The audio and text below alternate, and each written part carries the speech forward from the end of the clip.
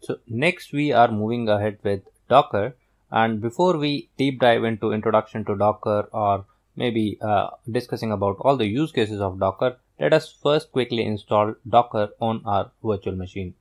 Alright, so to install Docker, you need to first of all run the command sudo and apt-get update. Alright, so this will update your apt, and since you are providing sudo here, you need to give your password, and it will be taking a couple of seconds to update.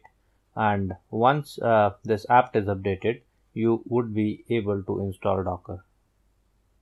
Now we see here, after this apt update, we need to run this command sudo apt-get install docker ce, docker ce cli, docker container.io, and docker compose plugin.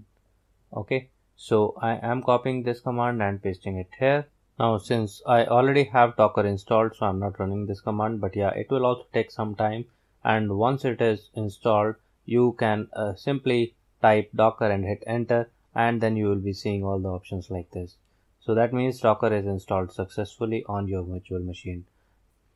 Now we need one more plugin in Jenkins. So we go to manage Jenkins, manage plugins, and here we search for Docker, and this Docker pipeline we are going to install. So I'm checking this and I'm installing it like this, and in a couple of seconds it will be completed. Alright, so this is the initial setup that we needed to do.